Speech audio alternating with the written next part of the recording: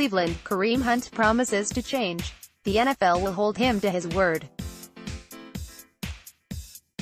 The league suspended the Cleveland Browns running back for 8 games on Friday for 2 physical altercations, one in which Hunt shoved and kicked a woman in a hotel hallway while he played for Kansas City.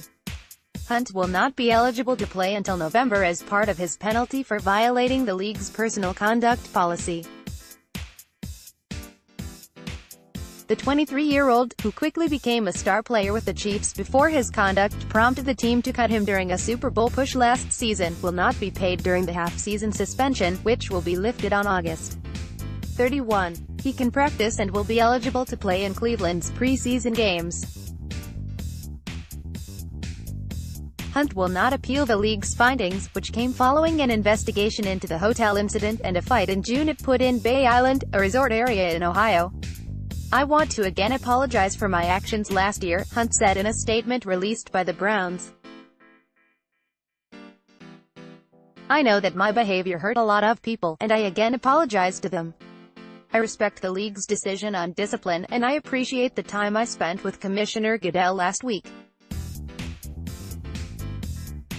I'm grateful for my time with the Browns over the last month and thankful to all the people in the organization that have welcomed me. I also appreciate all of the support I received from my union through this process.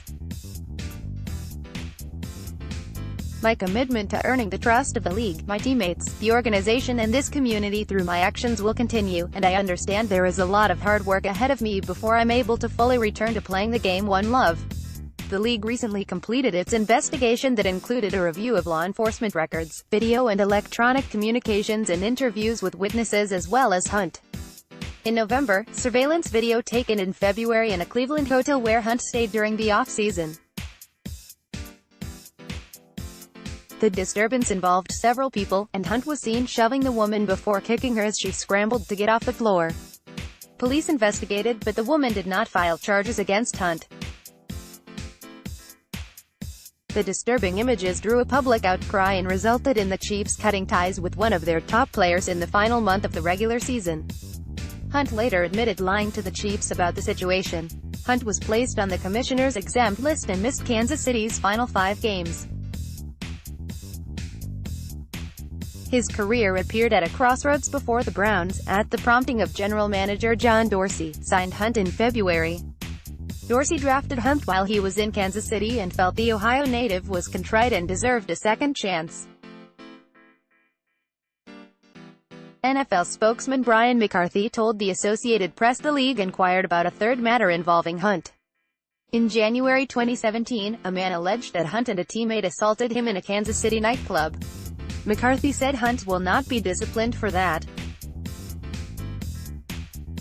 In recent months, Hunt has been receiving counseling and assured Goodell he accepts responsibility for his conduct and the discipline that has been imposed, the league said.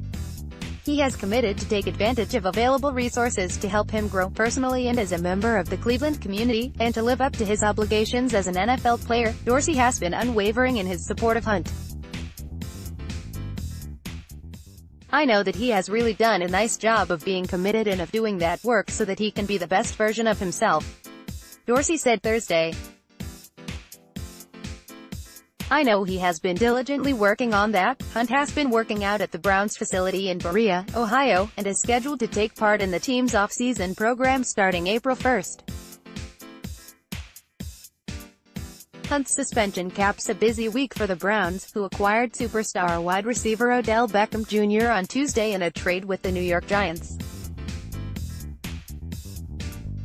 Cleveland has also made several other moves in free agency. As a rookie, Hunt led the league in rushing with 1,327 yards, scoring 8 touchdowns.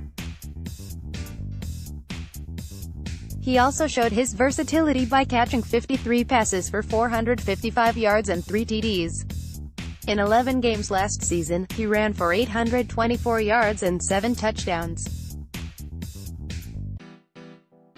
Hunt's arrival has made Browns' third-down running back Duke Johnson expendable and the team has considered trading him. Johnson has been a valuable and versatile player since Cleveland drafted him in 2015. He led the team in receptions and yards receiving in 2017, but got fewer chances last season because of rookie Nick Chubb, who rushed for 996 yards and scored 8 TDs.